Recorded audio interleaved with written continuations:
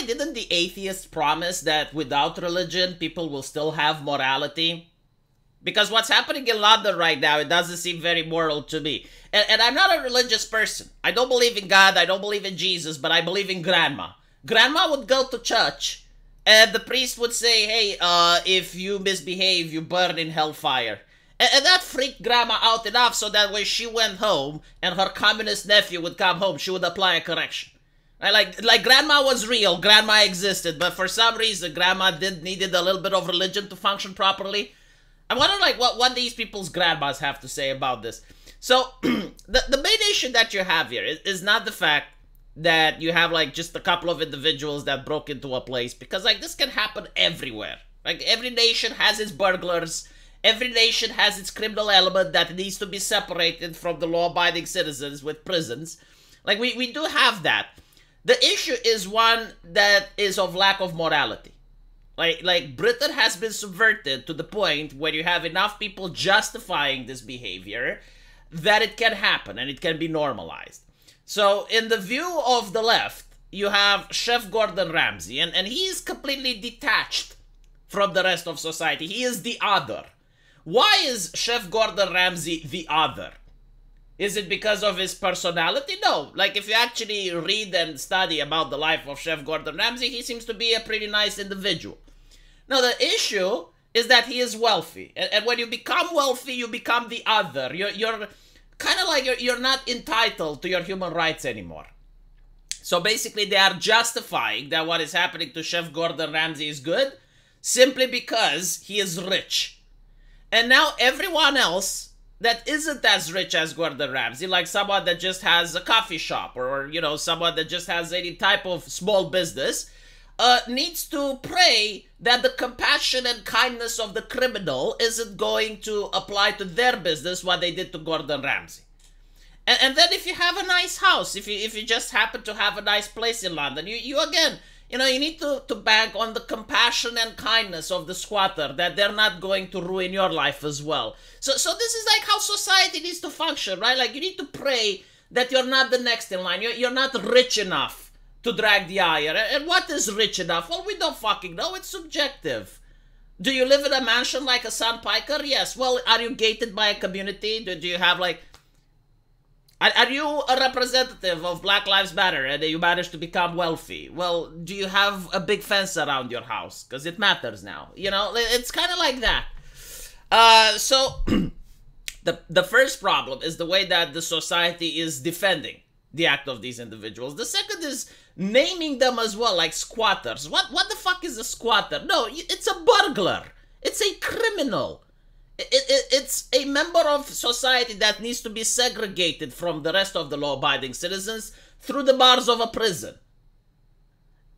I wonder, like, what happens in Britain if you don't pay your BBC license? Can anyone tell me? Because I know it's getting expensive now. Like, what is going to happen if you don't pay? Because I suggest, like, they treat it that seriously. Like, they should make it, like, someone should make it so that these squatters somehow don't pay their BBC license. I don't know how, but, like, just make it that and, you know, the law will come back another way, and maybe then justice is going to be done.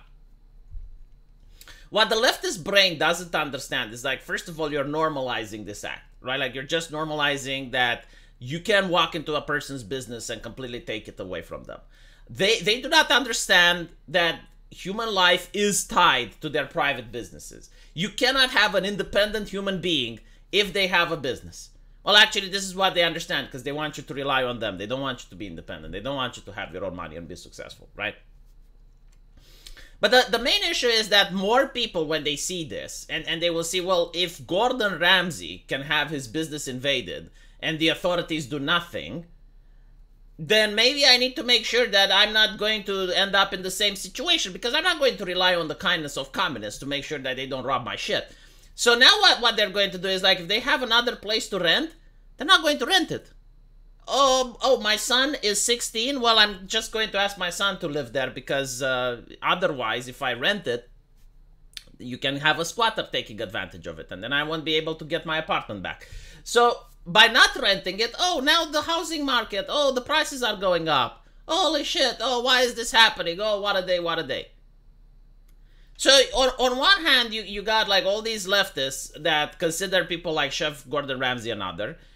You have many. Oh, you benefit from multiculturalism as well. So you have like the other cultures that are looking at Chef Gordon Ramsay. It's like, well, he's not one of us. I mean, try pulling this shit in a mosque, by the way, or try pulling this shit with a Muslim that's a pillar of his community, right? And go into his business and try to do this and see what happens. See how fast the reaction is.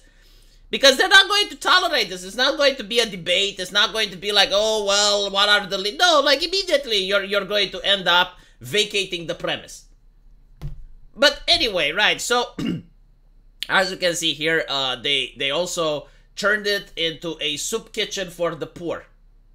In other words, all right, so we did crime, but we're doing this nice gesture as well on the side, so we're the good guys. Why can't you do a soup kitchen from your own house? I mean, do you honestly need the Chef Gordon Ramsay restaurant in order to do the soup kitchen? And I guarantee to you, like this is my take. It's not going to last. They're not going to make food for the poor for more than a couple of months so that the cameras can catch the image. And when the cameras are rolling, they get to, oh, we're doing the food stuff. But when the cameras stop rolling, they're going to start doing the drug stuff. I guarantee it to you. Like, this is my prediction. Maybe I'm wrong. Maybe I'm wrong, but I don't think so.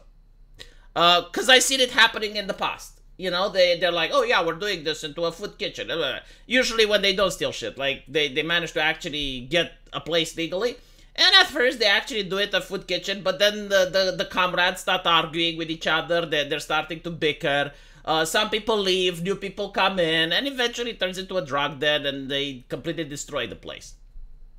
And obviously they destroyed the place. I mean, if it's not your place, if you didn't spend money to make it, you're not going to respect it. Like, why should they clean up? Why should they actually treat the place as if they live there? I mean, if they destroy it, they don't have to repair it. So people aren't going to be as careful. But anyway, right. So apparently this is the $13 million pub.